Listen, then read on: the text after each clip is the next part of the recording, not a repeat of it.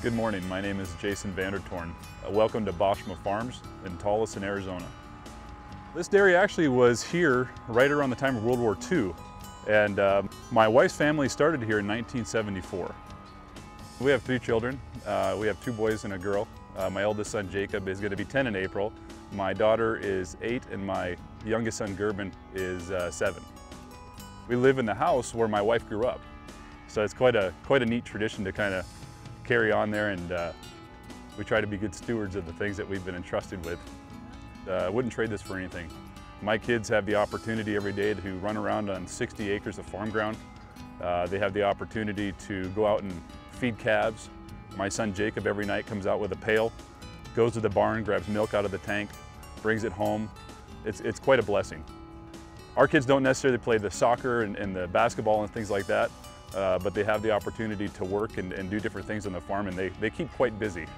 You know, you can go out at different times of the day and there's always something going on. Sometimes it's different, and some of the excitement about that is that you get the opportunity to evaluate the different things that are going on, and you can kind of walk around and look for things to improve.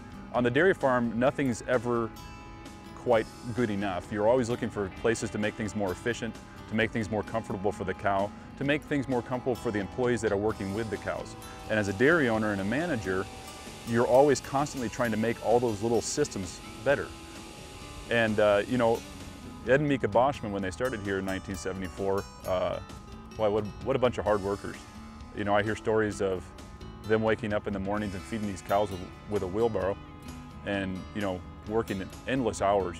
You know, back in those days there was no cooling for these cows, and you know, things in the summer would get stressful. But enough can't be said for those who came to this state years ago and started dairying here.